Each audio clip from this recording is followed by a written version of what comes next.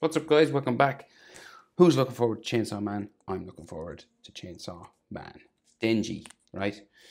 So kind of a hard pose because we got a head tilt and a hand. So it's not just him looking forward. I'm on a landscape page, pencil and eraser for these. Sketch it out lightly so you can erase your mistakes. And then you can always do ink on top of pencil, but you can't erase ink. So I definitely recommend pencils first. Center point of my page here, cross up. Right, his head's kind of over to the left and it's tilted. Okay, so we'll go up and down right for his top eyelid line. Then we'll thicken this up.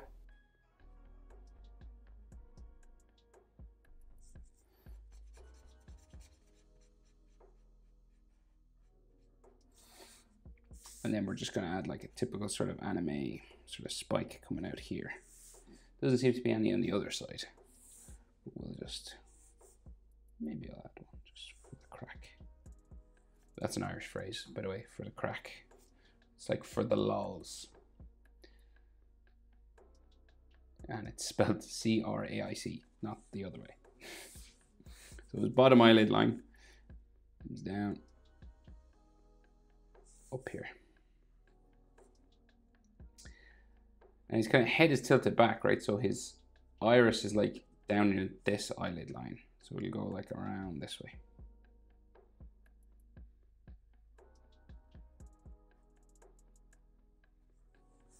And then his pupil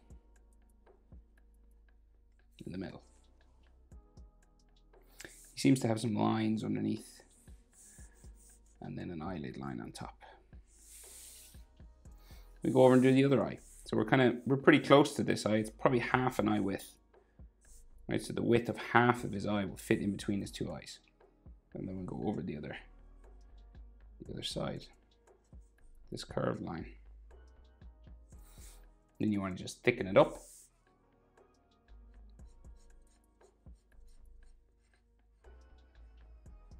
And maybe add like a little hairy spike or two. Bottom eyelid, down. Oh, sometimes there's a gap, sometimes there isn't. So it's kind of up to you. And then his pupil there, touching the bottom eyelid area. And then his pupil in the middle. Again, he has some like lines around his eye here and an eyelid line there. So you'll see the tilt now. So we're horizontal. We're not horizontal, we're diagonal, should I say. Just there. Eyebrows, we can't really see them because they're underneath his hair. So we can see, well, we kind of can. We can see one here. So I'll add this one. We might as well draw them in because we can always erase what we don't need. So one there, and I'll put the other one. Can't see that at all, but let's guess. Right, don't like guessing, but we'll go here. Okay, so we'll go back here and then just down and thicker near the nose. It's the main thing to remember with eyebrows. They get thicker as they go down this way. And then he seems to have like some just drawn in kind of wrinkly lines, and there's hair here and stuff. We'll leave it like that. Right, nose over left of center, right? So we're going to add curved line there, leave a gap, and then down that way. And then we just have a nostril that side. His mouth is open, tongue sticking out. I'm Irish, I can't speak English. So we have a top line. It's going that way. English is not my native language, it's Irish. And then there, like that, right? And then the mouth is open, right? And we got all these sharp teeth along the top. So I'll draw the sharp teeth first. Just spikes coming across. Like that. And then this comes down and becomes the tongue, sort of. So it's like real long because his tongue is sticking out. Right? Looks pretty crazy. But the tongue then goes across, down like that, and then you can have like some hatching just for that center line. I think we can see like lines just in here. It's not, there's no teeth drawn in, but just like the back of his throat or something is there. And his chin, kind of a square enough sort of chin like that. Like, and roughly, if his mouth wasn't open, right, so I'd say like eyebrows to nose is about the same as nose to where his chin would be if his mouth wasn't open. So your proportions change when the character sort of opens their mouth, right? So here to here will bring it to about center of his tongue. Like if his mouth was closed, his chin would be here. Okay? This and this, about the same as this and this. And you just bring the tongue a bit further down. So that's kind of the proportion you want to go for. It doesn't have to be exact because, you know, this is bigger and stuff, but you've got a bit of wiggle room. But in general, that's human face proportion. Right? And his head is tilted back and stuff. You're aiming for about there to be, the nose to be about halfway between here and here. Roughly.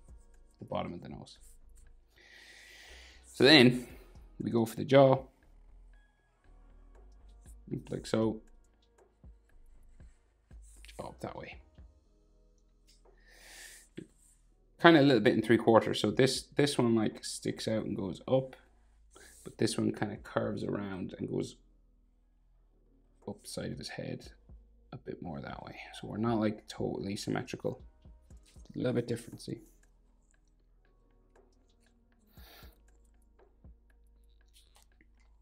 And then we got hair. So lots of hair spikes.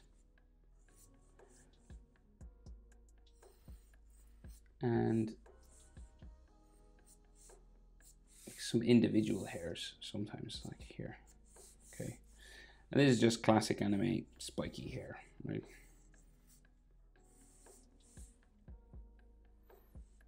Just coming down.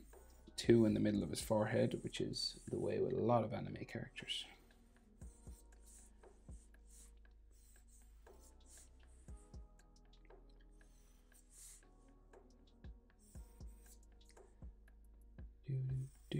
And just little ones here over his ear, small ones.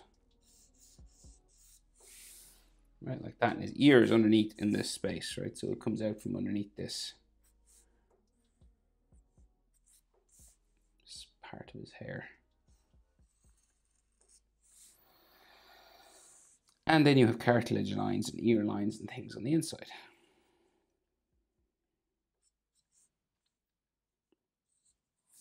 Stuff like that. Every anime I have watched and drawn does this differently, which is amazing. It's always different.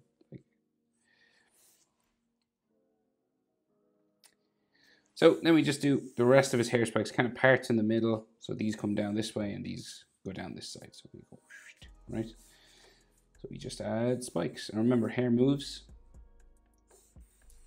You know, so once you get kind of the normal general shape for them, you shouldn't be too bad. So I'm not being too careful. I'm just sort of spiking things around. Like so. And like the eyes are generally like halfway down the head, like from his skull, so here to here. But again, his mouth is open. It's where if his mouth wasn't open, it'd be about halfway there. See, roughly about halfway if the mouth was closed. And then some texture lines just on his hair.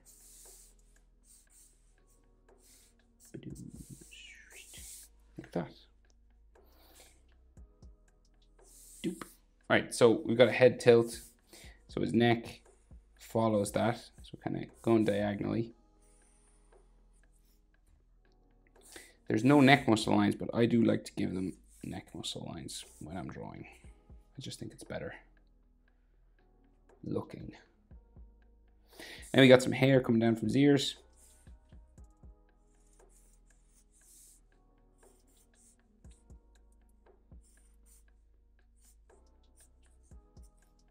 Back there.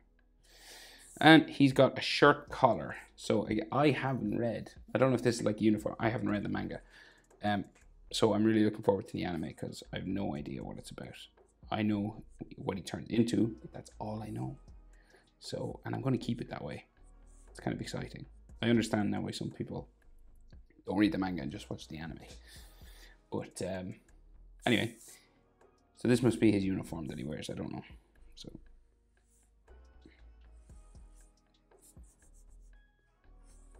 collar that way. Collar on the other side is smaller because his body is turned away from us on this side. Okay. So you see now this much smaller. And then this comes down. And this one goes up this way, and it becomes his shoulder because his arm is up. He's like he's in this sort of crazy pose, right? But we'll do the tie here, the way it's sort of tied across. Goes up underneath. That way, black, and then we go here, and the shirt comes down.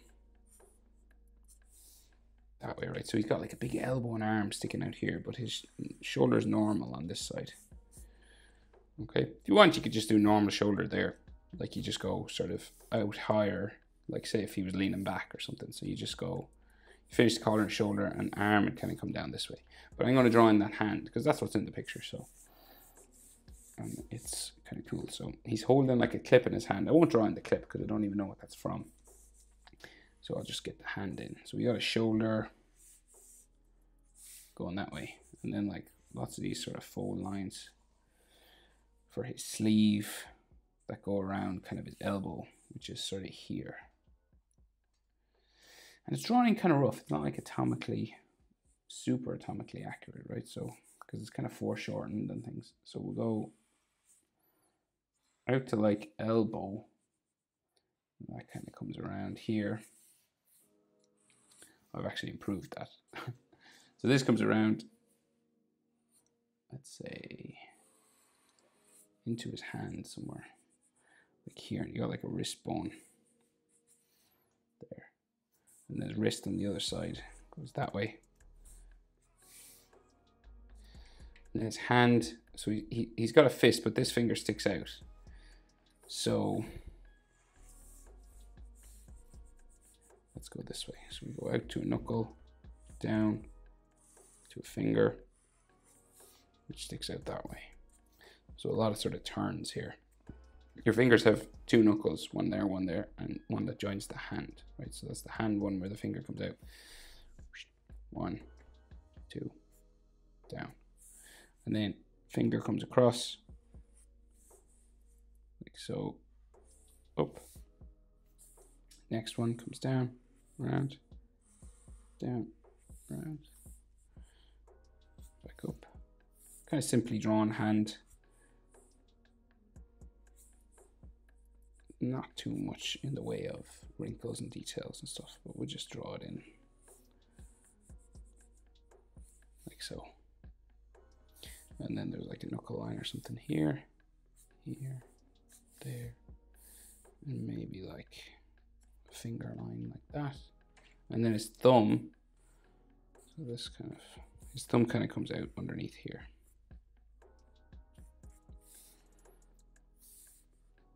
And that's what's drawn in for his hand, right? So the rest of his clothing, down around here, all folded around because his sleeve is folded up. This goes in, down this way, down that way. Like so. There's like a line in here as well. And some more fabric stretch lines here. Here, maybe going that way. Like that. Right, but I think I'll leave it there. That is how to draw Denji from Chainsaw Man.